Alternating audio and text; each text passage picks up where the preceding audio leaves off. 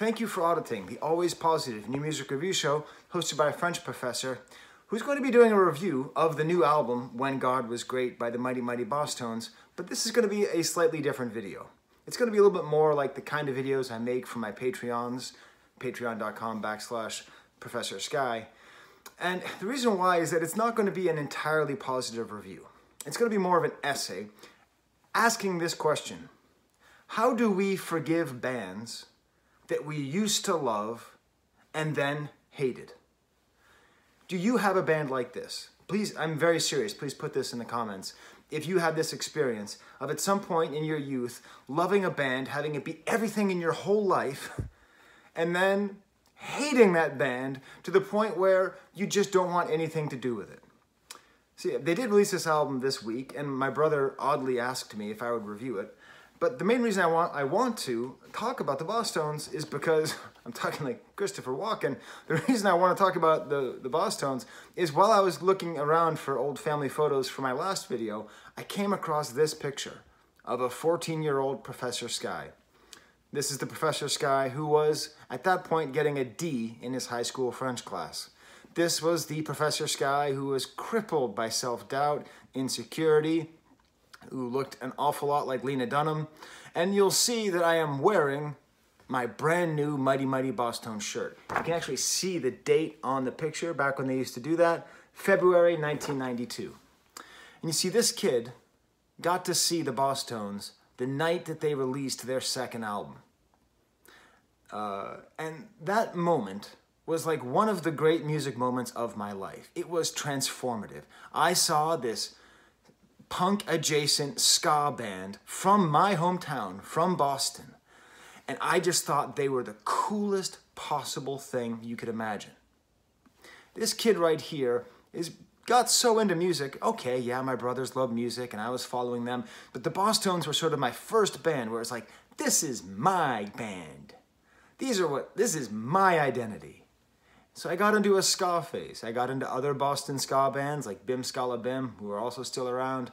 I got so into the BossToneS, I think I saw them like 5 times in 1 year. I even took a train with my friend Brad down to New York City at 14 years old and saw them perform in New York. Brad's sister Sarah lived in the apartment where the lead singer, Dickie Barrett's girlfriend, lived, and we left a note on the door that said, "Great show tonight," and he wrote back, "Thanks," and the next morning I saw it and I have not been that excited. I'd never been that excited. That was like my brush with greatness. I bought their EPs. They were basically all I listened to. My band, when we started, was a ska band. We called ourselves the Long-Haired Hippie Freaks, even though none of us had long hair and none of us were hippies. We were 14. But what happened? What happened to this kid wearing this BossToneS shirt and loving the BossToneS so much? I grew up. I realized the ska phase wasn't for me. By the time 1994 hit and they had something of an actually successful song on the Clueless soundtrack, I hated them. I didn't even buy their third album. I was like, yeah, I don't know. Like, I wouldn't have seen them for free. And you know, there's a couple of thoughts about this. First of all, ska is an interesting genre for this. I think ska is a little bit like emo in the way that people get into it in high school, but it has a shelf life. Like, can anybody like ska music for more than 3 consecutive years?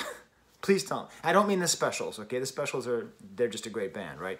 But can anyone wear the jackets and the pins and be a root boy ska person for more than 3 consecutive years? I don't think so.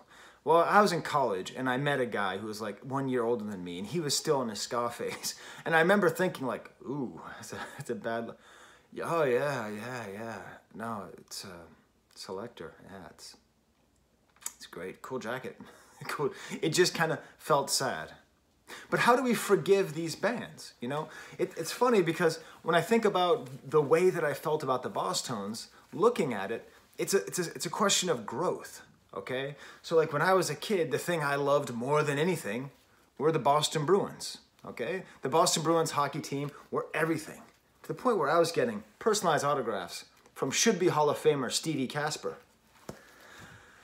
You know, like that was everything. But I grew out of it. You know, that whole thing about, when you're a child, you put away your toys to try to become a man. And that's what I did with music.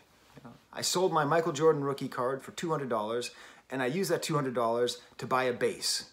And I bought a bass primarily because I was inspired by Joe Gittleman, the bass player for the Mighty BossTones. So it was this whole process that I was going through, and that we all go through, you know, where you get rid of your toys, get rid of your fascination with, you know, hostile Canadians, you know, like where you just kind of grow up, and music is one of the ways that you do it. And so I think there's this weird thing when you grow out of music where like you hate it because it's a reminder of how young you were. It's a reminder of your inexperience. Oddly enough, right after the BossTones, I became a giant Grateful Dead fan, like trading tapes and everything. And I don't listen to the Grateful Dead now either. Like at a certain point in my youth, music stuck and I loved it. But there was this weird fanaticism, and the BossTones were the ones who received it. This kid right here, I don't know if my life was saved by the BossTones, but they might have been. They meant so much to me. I don't care if their music was silly odes to getting drunk and just being jerks from Boston, you know? Like, it was so important to me. And I have not intentionally listened to the Mighty BossTones since at least 1994. I've heard them, you know. They play the soundtrack for the podcast of Adam Carolla. This is amazingly well themed because I feel very similar about Adam Carolla as I feel about the Mighty BossTones. Now, I do have pretty left-leaning political views, and Adam Carolla has become something of a right-wing mouthpiece, which is weird and sad. I don't think he's been good for the last 5 years. I stopped listening to his show. But, you know, I bought his book. I got super into it. I will acknowledge without irony that he is absolutely one of the smartest human beings on earth in terms of his quickness and his humor and his ability to draw connections and tell a story and read people. Like, he's amazing. But still, like, to think about how much I used to listen to Adam Carolla just 10 years ago is kind of embarrassing to me. We just keep on growing.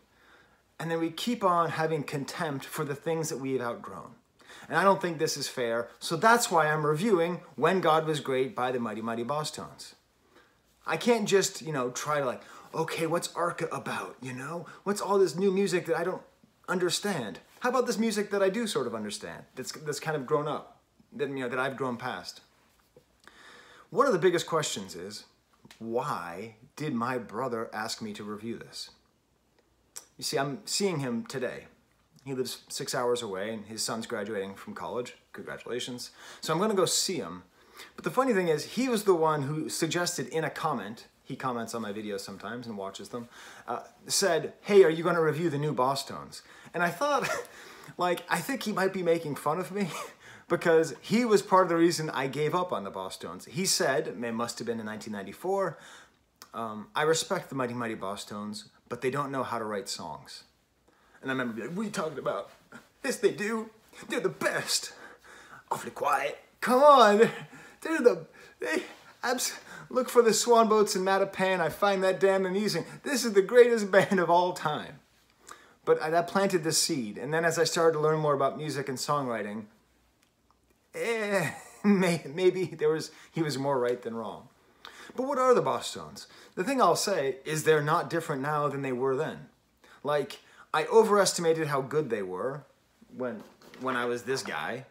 And then when I was like 20 years old, you know, 5 years old and that guy, I underestimated them. Because they really are quite an interesting band.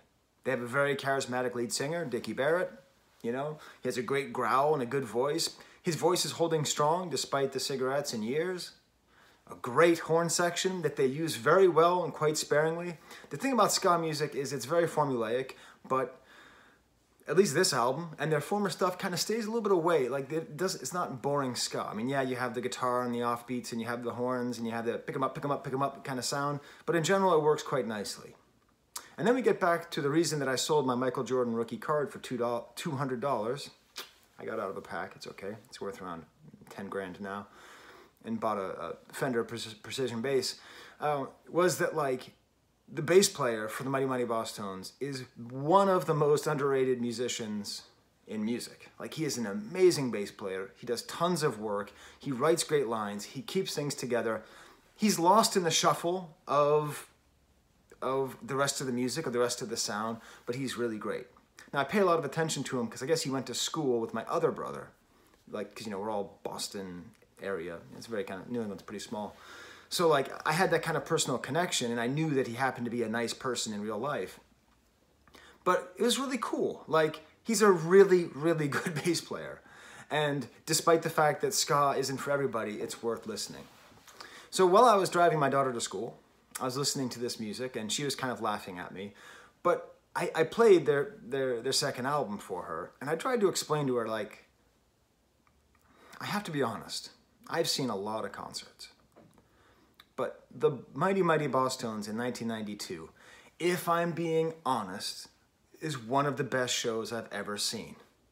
Did I see Nirvana on their last tour? Yeah, I did. Were the BossTones better than Nirvana? 1,000 times better than Nirvana. The Mighty BossTones were 1,000 times better than Nirvana. 1,000,000 times better. The energy that they have on stage with their plaid and the one dude whose job is just to dance and the mosh pit and the horns and the screaming. I feel bad. I feel bad for the fact that I have been crapping on this band for so much of my life, for the majority of the time that I've talked about them, because they were able to do something really quite incredible, and based on what I hear on this album, they are still basically doing it. Now, this album was lighter than I expected, but in kind of a good way. It's quite poppy. I don't know if that's kind of good or bad. It's sort of soft rock. Yacht rock for rude boys.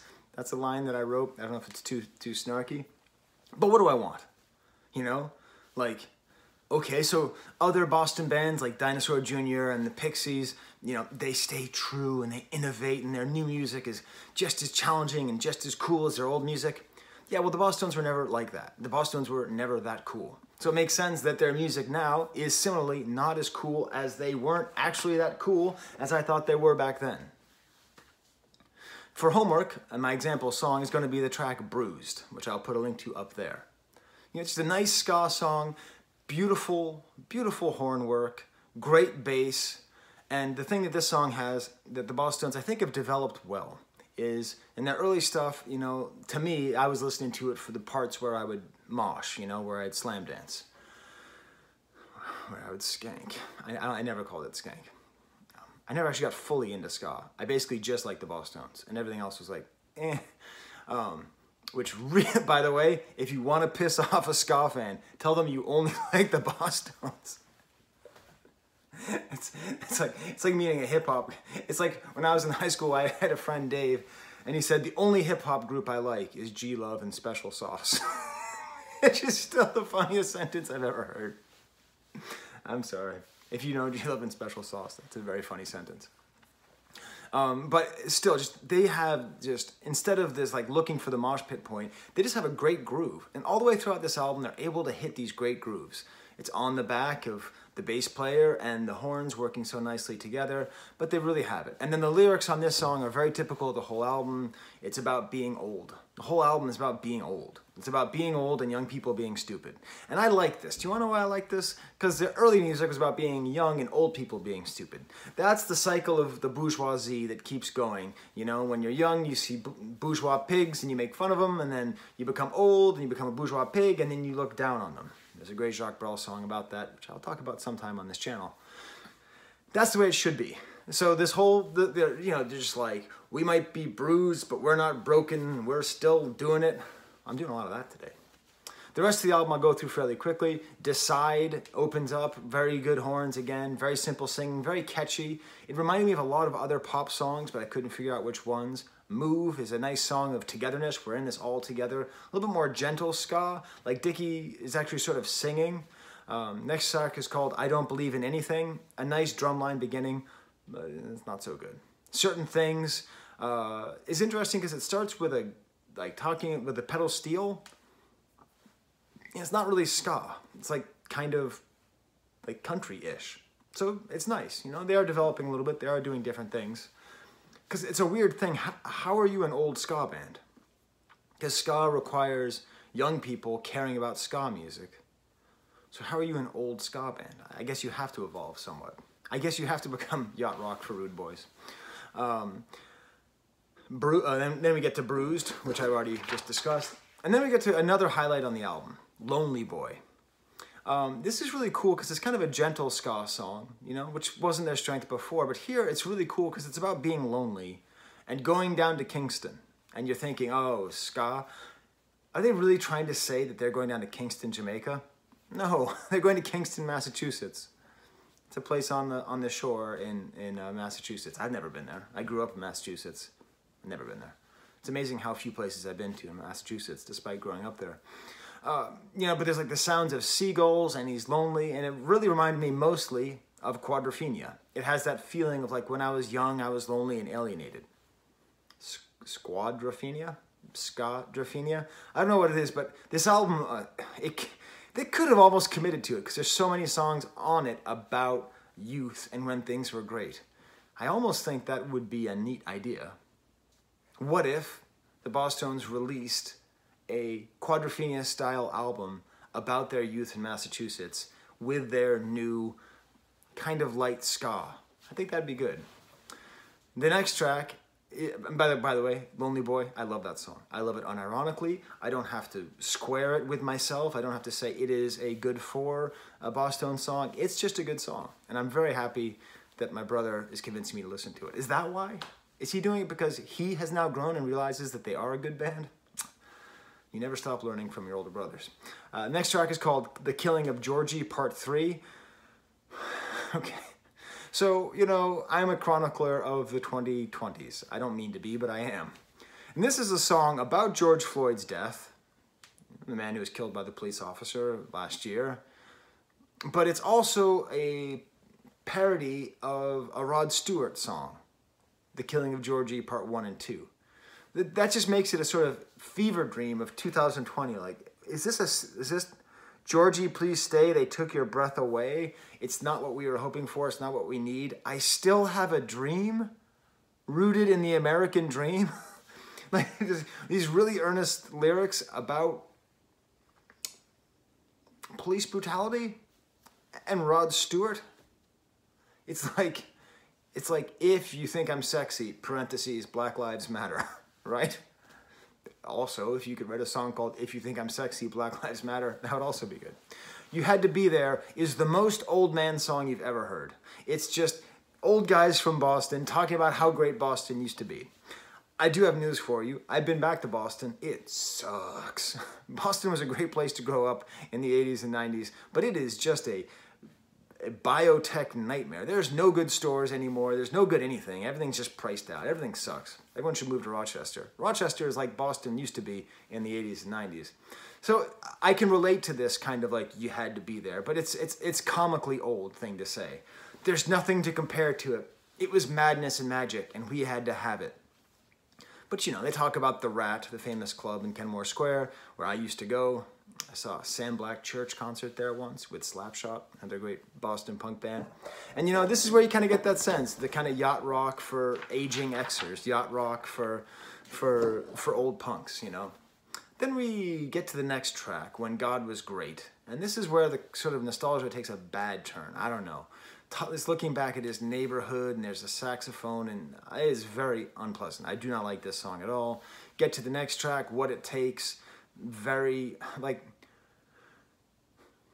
Dickie Barrett has his way of writing lyrics that is just comically bad, to the point where you wonder if it's satire of bad lyrics. And often the titles are like that, like The Truth Hurts, What It Takes, Move. Certain Things is the most BossTones title of a song I've ever heard. Like, it doesn't really quite say anything. But still, it's an okay song. Moving on to Long As I Can See the Light. Another kind of downbeat, nice song. I think it pairs well with Lonely Boy. All about the pedal steel. And it's kind of a nice sort of end-of-life song. I don't know, but it's actually a very nice, touching song. I'm happy to see, coming back to the BossTones, that they are capable of doing good, meaningful, slow songs. The next song is The Truth Hurts. I mean, think about how many of these songs are about, like, being old. You know, You Had to Be There, When God Was Great, Long As I Can See the Light. Then The Truth Hurts is about, like, someone older talking about wisdom, which is an okay song. It reminds me a little bit too much of John Cougar Mellencamp with the way it uses claps. At times, this album reminds me of They Might Be Giants and Weird Al as well, which is odd. I don't know. It Went Well is maybe the best song on the album. Kind of heartwarming, cool ska guitar, good percussion, beautiful horn break, and the lyrics are all about like staying with somebody. A piano solo, a harmonica solo. Then the next track, I Don't Want to Be You. They should have just called this Antisocial Media. It is absolute extra cringe about like your followers must be counted. Like just a super old dude. Like there's a place in hell waiting for you, Instagram influencer. Still though, nice piano details, kind of a police-ish pre-chorus. And then we get to the last track, The Final Parade, an 8-minute song, which you never would expect. And it's kind of nice. It's just sort of like a nice ending to an album. It seems to be about like his life and the past and about someone who let the merry-go-round go more than anyone should, which is a good lyric, legitimately good lyric. An oddly long song, which I like. You know, there's a lot of nice parts too with just the voice and the horns. And they go back to talking about more places in the now dead Boston, you know, Central Square, which used to be nice and now sucks. TT the Bears, which used to be a great club and is now closed. The Middle East, which I think is still there. I played the Middle East once. They had a scam where if you were a band, you could play there once because they knew you'd bring your whole family. And then if you asked to play a second time, I don't think it's going to work.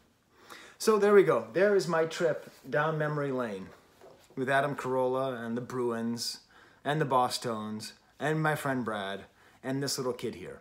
So do please tell me, is there an example you can think of a band that you loved more than anything, that you then hated? And have you revisited their music? And can you forgive yourself? Can you forgive them? All right, till next time, there's the camera.